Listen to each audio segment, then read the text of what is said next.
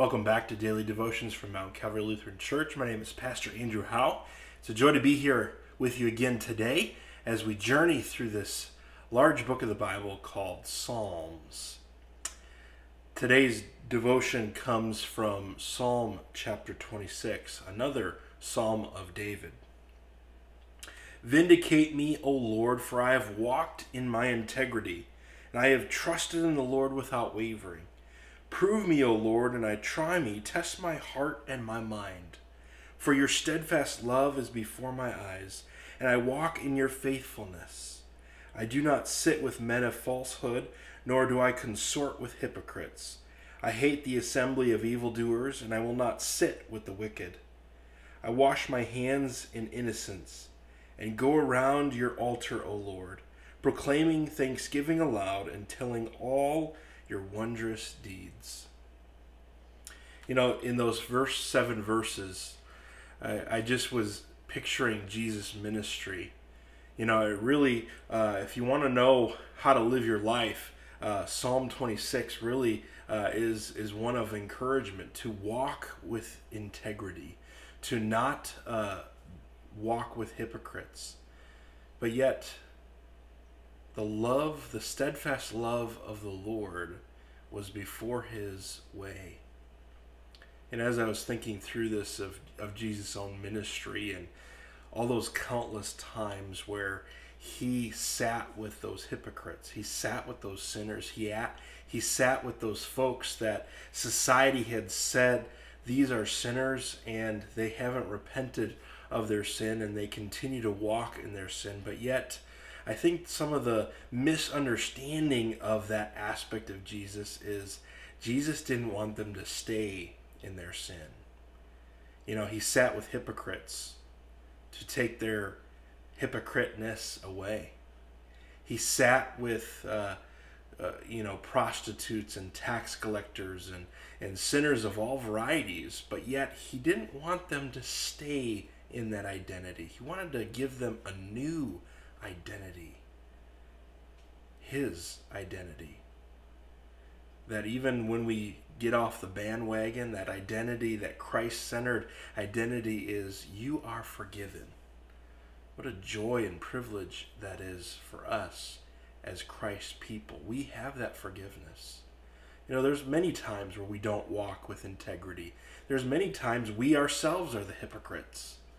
But yet, the beauty of the gospel of Jesus says, come to me, all you hypocrites, all you sinners, come to me and I will give you rest. I will forgive you of your sins. You know, that is what the joy of 1 John 1 says. If you confess your sins, God, who is faithful and just, will forgive our sins and cleanse us from all unrighteousness.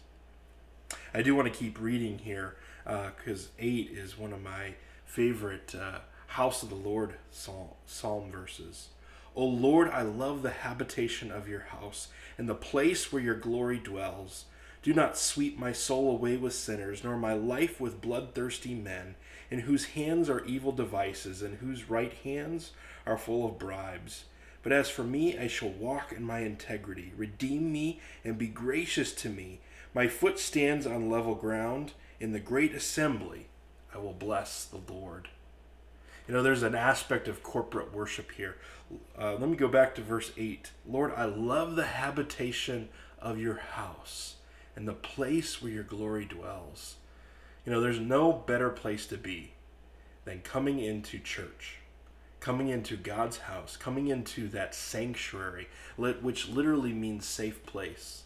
You know, as I was talking, you know, we are hypocrites and we are sinners and you know, we have done unrighteous deeds before God, but yet we get to come into God's house where his glory dwells, where his word is rightly preached and taught, and the sacraments are administered as those means, those vessels of his grace.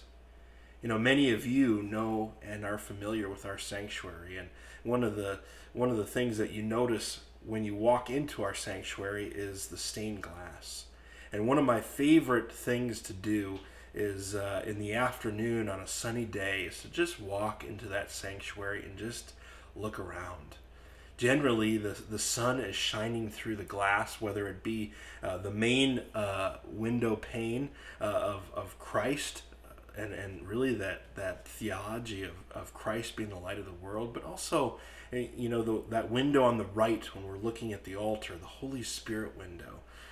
God, that Pentecost vibrant light of Christ being shed and shown through the Holy Spirit. What a beautiful image.